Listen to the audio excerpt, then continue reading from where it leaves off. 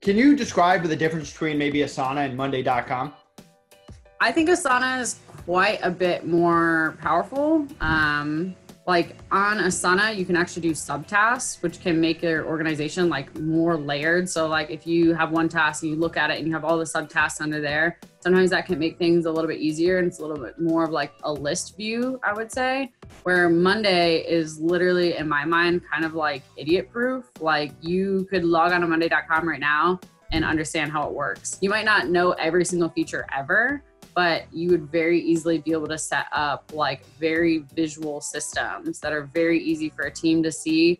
And you have like a beautiful overview. So you can see all the moving parts of everything that's going on. That's great. Like if you have big projects that, you know, you have the whole team working on one big project, that's a long-term project. That's like, it's beautiful to come in there and look at. I'm a huge visual person, so it's great for me.